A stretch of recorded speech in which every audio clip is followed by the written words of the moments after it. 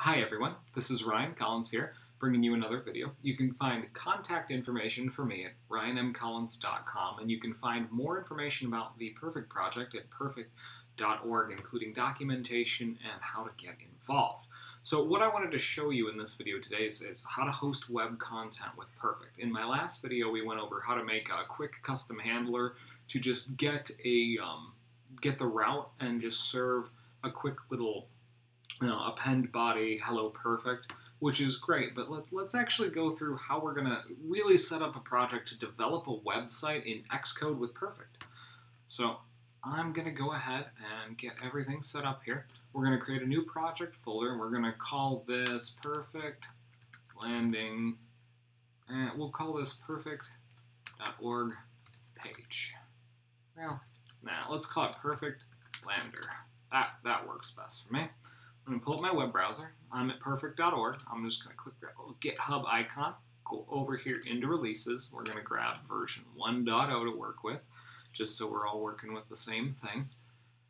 There's been a lot of changes recently with Swift 3 and the Swift Package Manager and a lot of things coming into there. So I'm just going to go ahead and extract that, and then I'm going to move that right there onto the desktop. So now we've got our project. I can go ahead and get Xcode fired up here. We can, whoops, don't need my terminal window just yet, but that's fine. We'll go ahead and go into File, New, and Workspace, or Command Control New if you prefer. We will call this Lander.xcode workspace. I'm going to save it inside our Perfect Lander folder. I'm going to cinch up the window just a little bit to make sure I can fit it all in this video.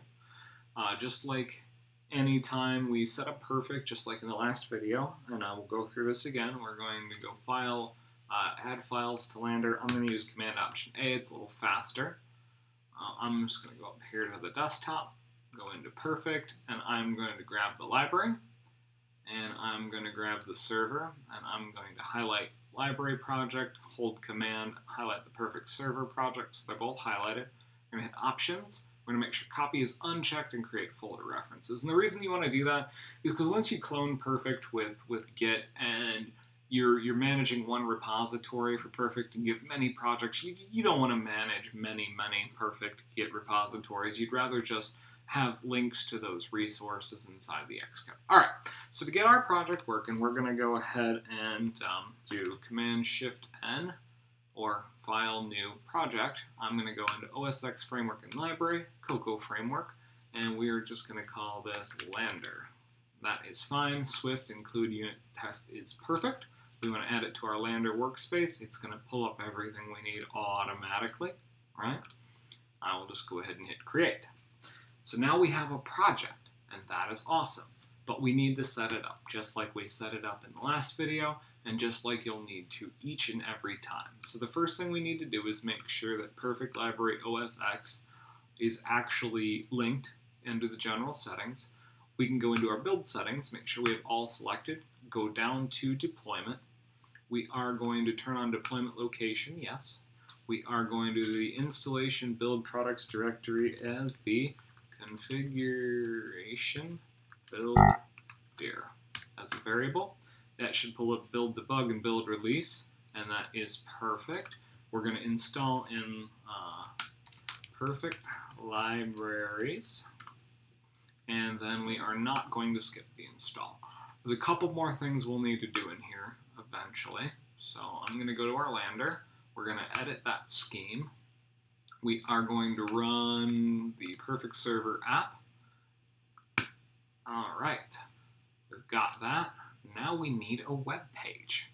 So if you didn't know, if you go to New File, and you're down here in OSX Other, you can actually just grab an empty file. You can call it index.html, okay, and leave that all default.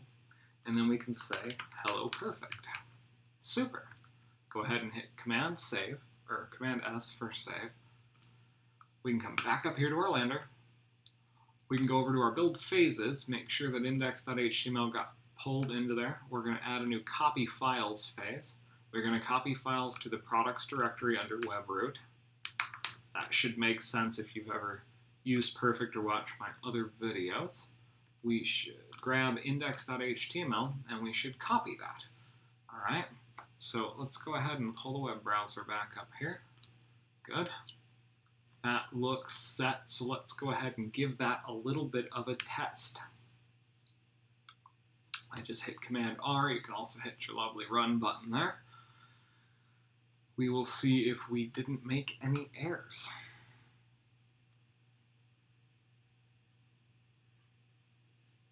Fantastic. Build succeeded. I can see on my other screen that that's launching there. Let's just click that and it says hello perfect, just like it should. Isn't that wonderful? All right, so I'm going to stop that.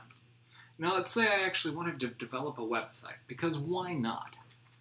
All right, so I've got a Photoshop file here with a landing page for perfect.org. All right, so I'm just going to go ahead and get rid of my hello perfect. We're going to do a doc type HTML. We're going to do HTML, language, English. I'm used to writing an HTML5, so you'll probably recognize some of this if you've ever built a website. Super. Let's get that header going. Link. We're going to link relationship style sheet. Its hypertext reference will be style.css. We haven't added that yet. We will. All right. We will need a title for our website. We'll call it perfect.org, since it's in theory a fake landing page for the perfect.org that doesn't exist yet, even though it does. Get the body in here. We will end the body in here.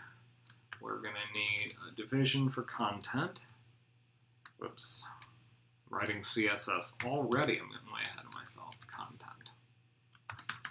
We will need an image with a source of, I'm not 100% sure yet, alt equals perfect.org logo. I am using the logo with the express permission of PerfectlySoft Inc. They have been gracious enough to allow me to use that for the purpose of this tutorial. And then let's just grab an H1 and we'll say perfect.org is launching soon! Exclamation point.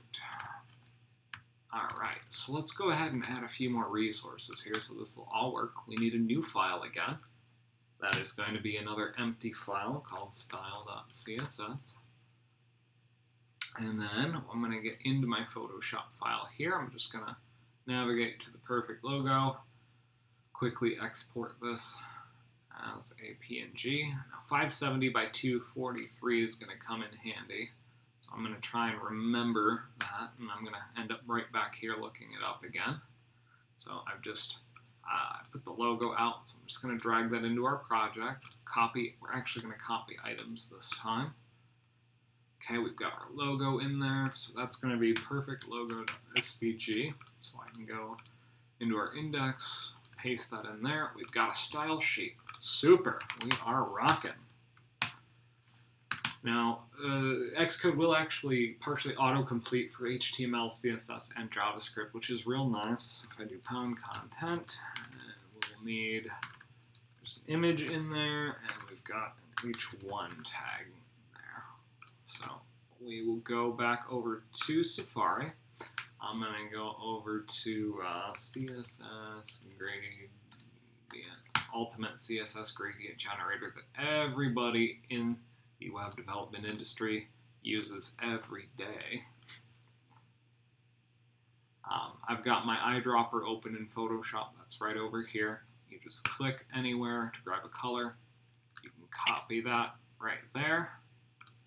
Come back over here, we're going to change that, hit OK, come back over here, grab the darker red, copy that, come back over here, change the second color. We've got a nice, looking gradient right there. Nice looking gradient right there. So we can put that under body, and we can do width 100%, height 100%. Okay.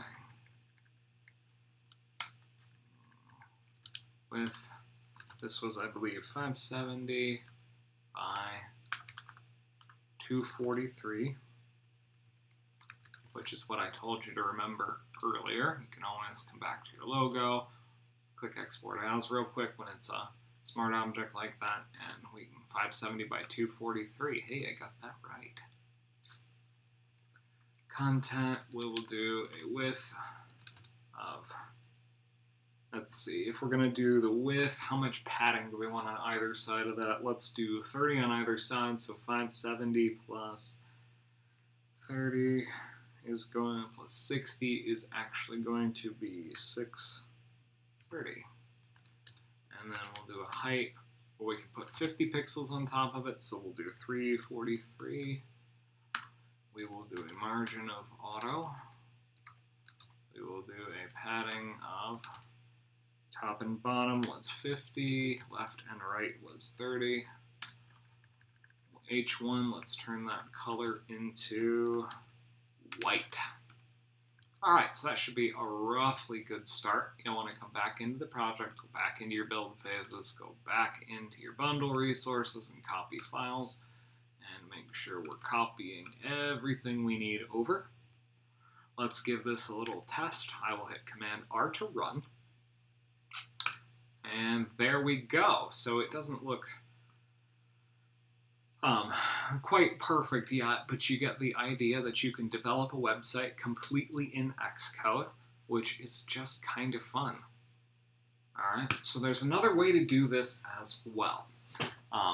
Actually a couple of ways, and let's go through them right now. So let's go ahead and show these files in Finder in our Lander project, and I'm just going to come over here, grab those two, paste them onto the desktop again, and of course they're going to paste on my other monitor. Why wouldn't they? Okay, and then I'm just going to come in here, and I'm just going to delete those. I'm going to move them to the trash, because I made copies over here, right? So my build phases isn't going to copy anything. We really don't need that anymore. Alright. Alright.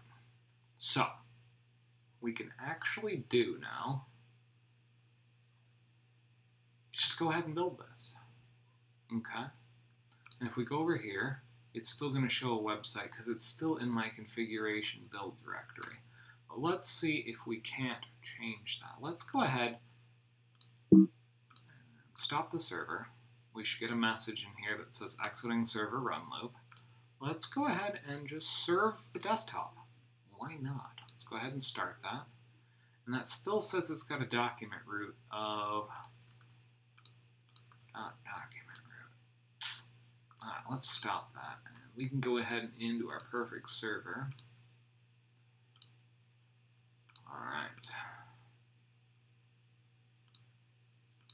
And if you go into main HTTP, we should actually be able to change this to tilde desktop and run it. Now, it still wants me to go to web root. Alright, so let me show you that way. If you go into your workspace settings, you actually have this derived data folder, okay? And deleting from your project doesn't actually delete from your build, so what I'm going to do is I'm going to clean this up by name just so I can find things named perfect. Alright, so this would be perfect Lander.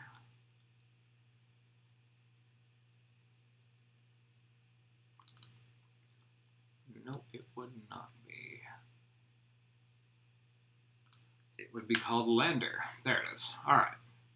So if you look in your build directory, in your products, debug, and there's web root, you can actually see that there are files in there. So let's delete one.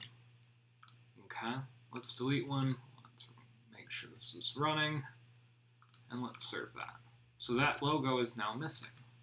So if we go back over to Finder, and we delete style.css, Now the server's still running, and it's still serving files from this folder, so we can actually refresh that, and you'll notice that perfect.org is launching soon.